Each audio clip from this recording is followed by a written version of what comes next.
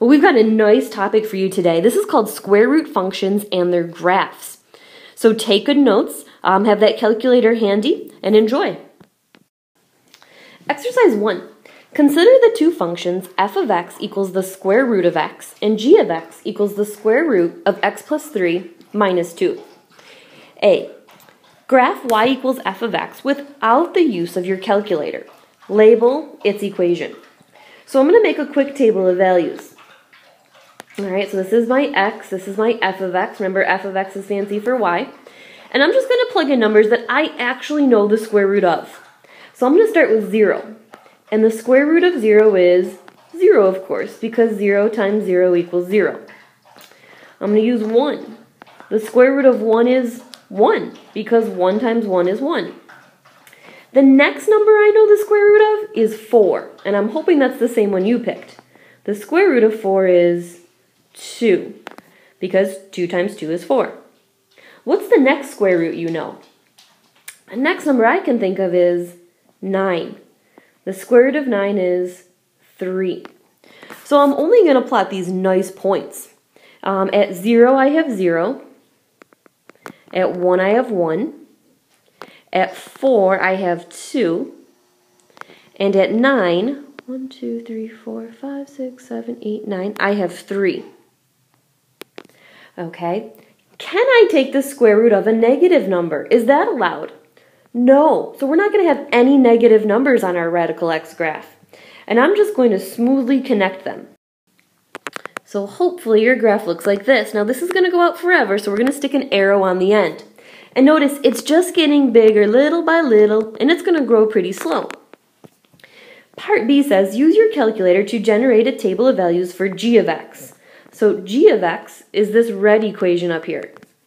On the same grid, and label its equation. Start your table at -10 to see certain values of x not in the domain of this function. So you are grabbing your calculator, okay, you are just typing in this g of x function, and you're going to plot those points. So pause it, and I just want you to remember, just plot the nice points.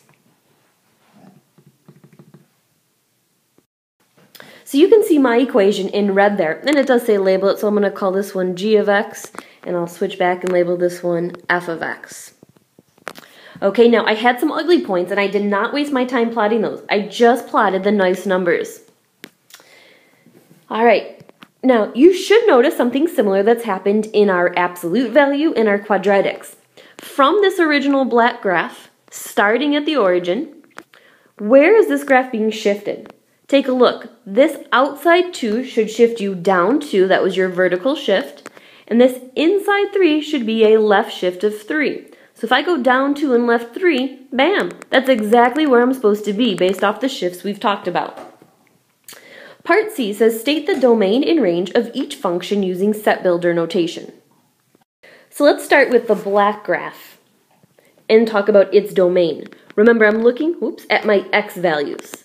Okay, and I just want to stress when we say domain, it's always min, comma, max, smallest to largest. So when I look at these x values, the smallest x value is 0, and it goes on forever. Okay, so I would say from 0 to forever. So one way to represent that in set builder notation is to say all the x values are greater than or equal to 0. Now notice I use equal to because I have a nice solid point there from my table. Now let's talk range. Range, of course, is my y values. And I still have to do min, comma, max. Min first, then max. So my lowest value is 0, and it's going to grow up forever. So I would say all my y values have to be greater than or equal to 0. Now, let me stress the min and max in interval notation. I would say that 0 to infinity. 0 is going to get a bracket, parenthesis around my infinity. Again, this one is 0 to infinity as well. Now let's do the same for g of x, our red graph. All right, we'll talk about it in set builder notation first and then interval notation. In set builder notation, all the x values are greater than or equal to, hopefully you've guessed it, -3. Looking at my x values, my smallest is -3. All the y values for range are greater than or equal to the lowest height it goes to is -2. Now, put that in interval notation, I would say -3 to infinity, bracket, parenthesis, and then -2 to infinity, bracket, parenthesis. Notice my min, then my max. Min, max. Exercise 2. Which of the following equations represent the graph shown below? Now, to me, this is one of the easiest questions I could ever see on my exam. Basically, you have a graphing calculator. You just need to take the time and carefully, type each of these in your calculator. Obviously, you are going to y equals, and you are just typing them in and hitting zoom 6. That is your standard 10 by 10 window. Okay, and I'm just typing each one in to see what I get.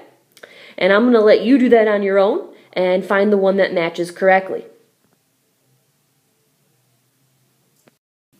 Exercise 3.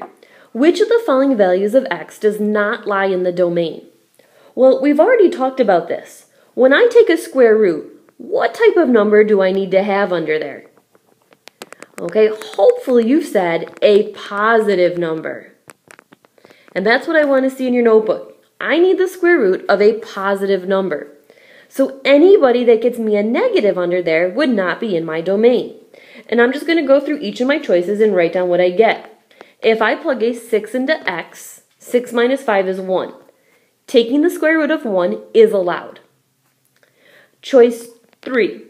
If I plug in a 5, I'm going to get the square root of 0. The square root of 0 is allowed. That is not a negative number. If I plug in 2, I'm going to get the square root of -3. Am I allowed to take the square roots of negative? Well, no. So that, of course, is my answer. And lastly, if I type this one, I'd have the square root of 2, which isn't pretty, but it's allowed. So anybody that gets you a negative is not in the domain. Exercise 4. Determine the domain for each of the following square root functions. Express your answer using interval notation. All right. Now, we do need to slow down here. We just said we can't have a negative number. So I want you to think about this, and let's start this in our notebook. If you're not negative, okay, if you're not negative, that means you are greater than or equal to 0.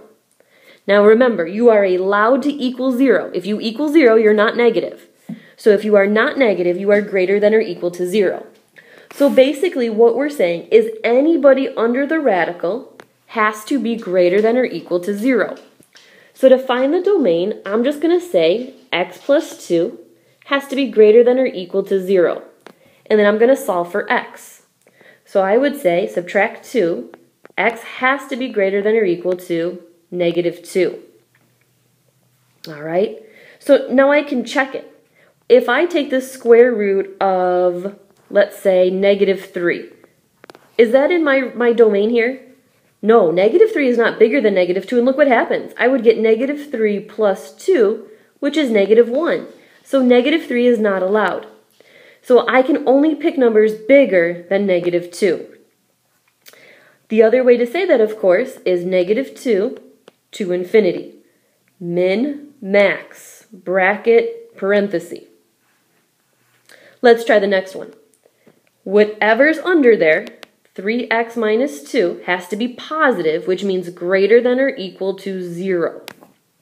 Solve. 3x has to be greater than or equal to 2. Divide by 3. X has to be greater than or equal to 2/3. So you may not get a pretty number, but that's okay. That is your domain. All the x values have to be greater than or equal to 2/3. Now, here comes a nasty trick. Star C in your notebook. Okay, whatever's under there, just like we said, has to be greater than or equal to 0. Okay, now watch what happens. I'm going to subtract 8, so I get -2 is greater than or equal to -8.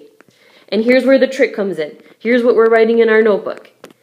If you divide or multiply by a negative, you have to flip the sign. If you divide or multiply by a negative, you have to flip the sign. So I'm just going to rewrite that problem down here. I have negative 2x is greater than or equal to negative 8. Now I can subtract and that's fair, but now I have to divide by negative 2.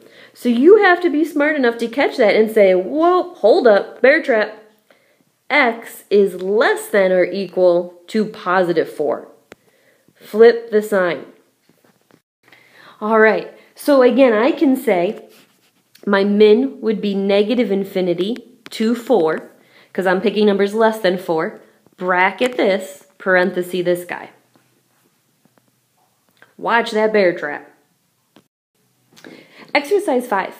Consider the function f of x equals the square root of x squared plus 4x minus 12. Using your calculator, sketch the function on the given axes. All right, so all you're doing is you're going to your y equals, and you're typing this in. Square root, x squared plus 4x minus 12. Go to your table and plot those values. So pause it, grab your calculator, and let's plot those. Notice I put arrows on the end of my graph because it does go on forever. Kind of a funky looking graph. Part B, set up and solve a quadratic inequality that yields the domain of f of x. Now that might sound confusing, but it's pretty simple. I'm going to take, remember I have that square root of x squared plus 4x minus 12, and the domain just describes the x values. And we just said a couple slides ago that whatever you have under here has to be positive. And the way we represent positive is to say that that junk under there is greater than or equal to 0. Now remember, you can equal 0 because 0 is not negative. So greater than or equal to 0. At this point, we just solved these the other day. I'm just going to pretend it's an equal sign, and I'm going to factor this. So I'm saying multiplies to 12, adds to 4. I'm going to go with 6 and 2. Now if I'm multiplying to a negative, that means the signs are different, but it adds to a positive. So I'm going to go plus 6 and minus 2. Tee it up. X plus 6 equals 0. X equals negative 6. X minus 2 equals 0. So x equals 2. Now because it truly was an inequality, that's because that tells me I need to stick it on a number line. Remember, smallest to largest, and we're just going to test some points. On this side, I'm going to test negative 7. 0 is between those two numbers. I'm going to test 3 on this side. Keep in mind, if I look back here, I had an equal to, so I know I have closed circles. Now I'm just going to plug those into my original. So my equation was x squared plus 4x minus 12 is greater than or equal to 0. I'm going to start with my 3 and substitute that in. That's 9 plus 12 minus 12 is greater than or equal to 0. 9 is greater than or equal to 0, I would say is true, so I'm going to shade this way. I'm going to test 0. I get 0 plus 0 minus 12 is greater than or equal to 0. Negative 12 is not greater than or equal to 0. That's false. And then I'll test negative 7. Hopefully you get a true as well. So now I can state the domain. And that's what we were doing the whole time. We were describing the x values. I would say these x values are less than or equal to negative 6. Or I can go the other way and say these x values are greater than or equal to 2. Remember, if you go two ways, two separate equations you're writing. Now we can use the interval notation and say that's really negative infinity to negative 6. Notice my min and my max. Union, my min is 2, my max is infinity. Min, max. And I made one little mistake. Notice those were closed circles. Let's make sure we have brackets around those two numbers. Well, believe it or not, that does it for us tonight. Take real good notes on that domain, and we look forward to seeing you tomorrow. Have a great night.